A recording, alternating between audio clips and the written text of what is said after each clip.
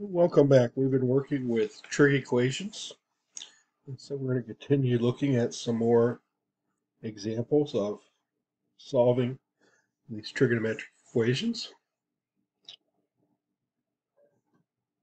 And so what we've now transitioned to are trig equations where the angle is not just x or theta or just a single variable. There's something more to it. So in this next example here, we're dealing with tangent 3 theta plus 1 equals 0. So here we're dealing with a triple angle. So what I like to do is just remember that we're dealing with theta between 0 and 2 pi. And then I just adjust this angle here so it fits my new angle. So I need a 3 theta. So to do that, I'd have to multiply theta by 3. So my new constraints for this new variable will be between 0 and 6 pi. Right? It's triple, so it's going to actually go around 3 times around the circle. And then the rest of the process is very similar to the last example. So of course we do need to get the trig function by itself. We're going to replace the variable, right, with a dummy variable. We're going to make this replacement tangent u equals -1. And just like we've done in equations before, we need to find the reference angle. So u sub r. So tangent here is equal to -1. So we'll be looking for what angle would give us a tangent of 1. And that reference angle is the angle in the first quadrant. So that's one of our key values, our memorized values, right? 45 degrees or pi over 4 in radians. Okay, so that's what we do with our u. And then, of course, once we found one of the angles, once we found the reference angle, we take that reference angle and plot it into the quadrants that match up with the sign of our answer. Okay, that matches up with the sign of our answer.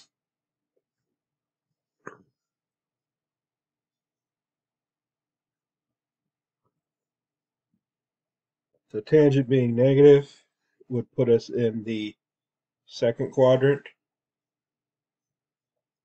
and also in the fourth quadrant, where all students take C. So they're all positive in the first, sine in the second, tangent in the third, cosine in the fourth. And so we would put that reference angle in, and of course in the second quadrant we would be short of pi, so it's going to be 1 minus 1/4, 1 minus 1/4, and that would give us u equals pi over 4, and then, not pi over 4, sorry, I might stop working for a second, 3 pi over 4, and in the fourth quadrant it would be 2 pi minus pi over 4 would be 7 pi over 4. And then what we have to do, though, for theta, is we have to continue finding answers. So we need to go 3 full turns around the circle. So we found one turn around the circle, 3 pi and 7 pi. So we do that. We add on 2 pi. And again, think of these again as just like mixed numbers. So that's 2 and 3/4. So 2 times 4 would be 8.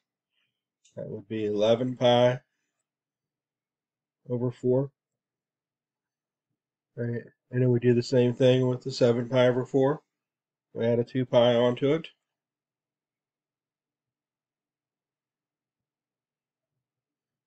That'll be 2 7/4, which we convert by taking 2 times 4 is 8 plus 7, 15 pi over 4. Just using that old technique to convert a mixed number into an improper fraction. All right, and then same thing, we just keep going. Take those answers and add on 4 pi.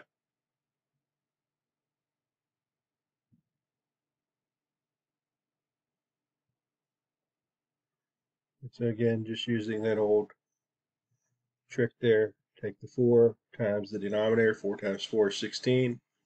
Plus 3 is 19. So we get the answer 19 pi over 4. And I'm writing these out for the sake of clarity. Of course, if you can often compute these without writing out this detail, that's fine. And so our last one will be 23 pi over 4. So those are all the answers for u, but we don't want u, we want theta. So we go back and realize u is replacing 3 theta. And we set 3 theta equal to all of our potential answers. And we know we have them all because we've now went back around the circle 3 times, and that's what 6 pi is, 3 times around. So if we kept going, we would be too far. So we're going to have 3 theta equals 3 pi over 4, 7 pi over 4, 11 pi over 4, 15 pi over 4, 19 pi over 4, and 23 pi over 4. And so to solve for 3 theta equals, we should take all those answers, and we could divide by 3, but since they're already fractions, it's a whole lot easier to think of it as multiplying by a third. Right? And then we just go through and simplify to get our answers. So 1/3 times 3 pi over 4, the 3's will cancel out, and we'll just get pi over 4. 1/3 and 7 pi over 4 will be 7 pi over 12. And then 11 pi over 12. And when we get to the 15, the 3 and the 15 would cancel, leaving us with 5 pi over 4. And then we keep going. 1/3 and 19 pi over 4 would be 19 pi over 12. And we finish up with 23 pi over 12 as our last answer there. And notice that that last answer, 23 pi over 12, that's 1 11/12. That's smaller than 2 pi. And so again, that's why we start with this initial process here of, building up our range of answers so that we make sure that at the end we have everything and we're not missing anything, we don't have anything extra.